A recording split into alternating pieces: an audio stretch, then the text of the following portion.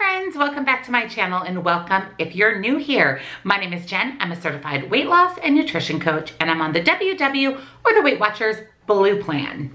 It's Friday, so it's another weigh-in day. We're gonna talk about my week, set some goals for the upcoming week, and of course go over this week's WW workshop topic. So if you're excited for another Friday weigh-in video, give this one a huge thumbs up. It really helps out my channel and of course lets me know to keep putting out these weigh-ins every single week. Don't forget, if you're new or you're watching and you haven't yet subscribed, join our community, hit the subscribe button, ring the bell next to it so you never miss a Friday weigh-in video or another video in general.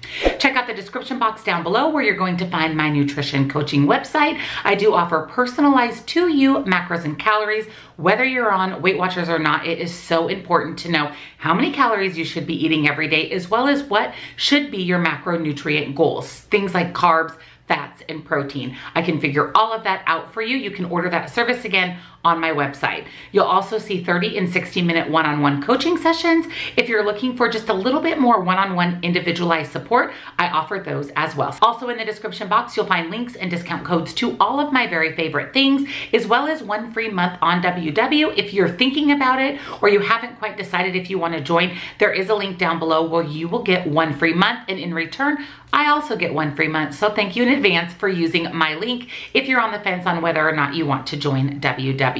You'll also find my Facebook group. We'd love to have you join that community as well. It's very supportive and loving and just a great place to be. So head on over and join us there. So we have a workshop topic to discuss, a weigh-in to go over, and we need to set some goals because it is April. It is April.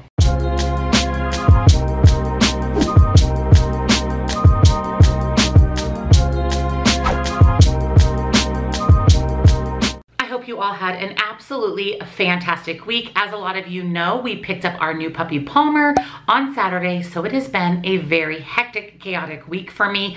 Lots of lack of sleep, lots of time spent getting him accustomed to Diesel and Lola.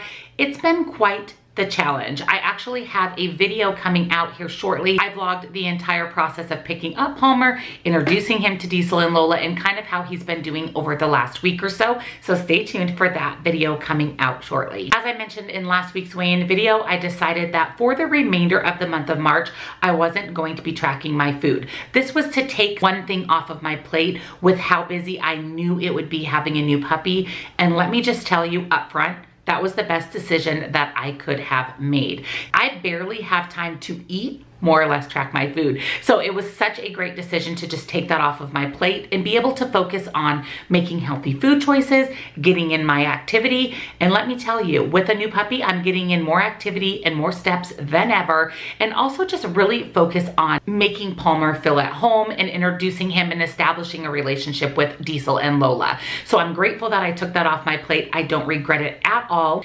It's been very freeing, and it's been much more relaxed when it comes to what I'm eating to not have to worry about tracking it.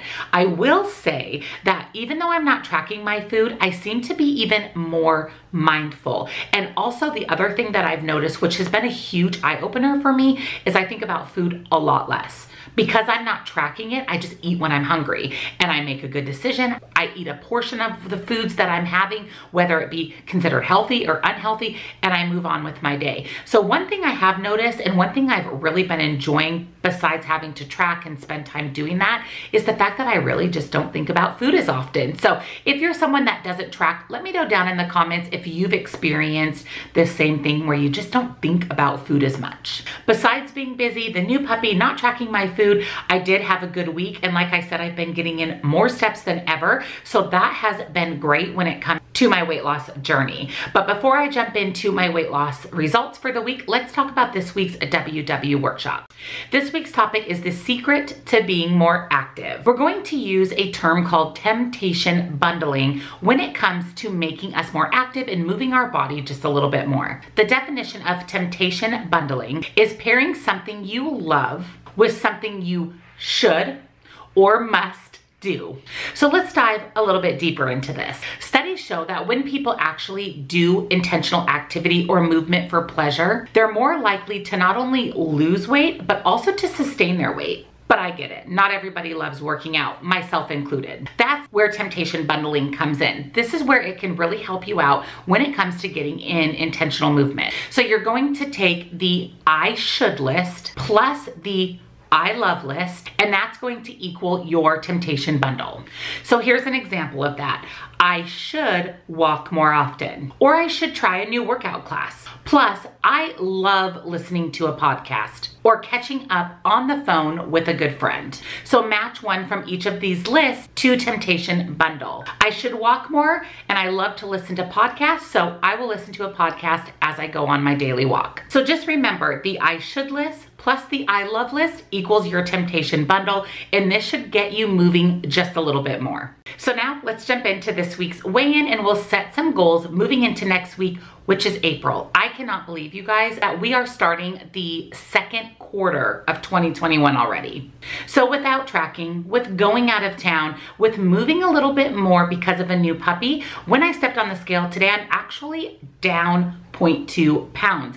I didn't expect to lose anything, to be honest. As you know, last week I maintained my weight. The other 2 weeks of the month, I lost a little bit. So the fact that I'm down an additional 0.2, I will absolutely take it. This is my last weigh-in for the month of March. So I'm going to put here on the screen my weight loss for the month. Now, it wasn't a lot, but I'm okay with that. Life happened in the month of March. A lot of things were thrown my way that were out of the ordinary. So the fact that I ended the month with any weight loss at all makes me extremely happy. And as you guys know, I don't live or die by the scale. Slow and steady wins the race, in my opinion. So as long as at the end of the month, the scale is moving in the right direction, I'm a happy girl. So my goals moving into April and moving into this next week, primary forefront, the most important goal is to get back to tracking. So starting on April 1st, I am back to tracking my food. I'm going to keep doing what I've been doing when it comes to activity. I'm still doing jazzercise 3 times a week. Like I said, I've been moving a lot more, getting in a lot more steps every day with having a new puppy, because we're taking him out every couple of hours.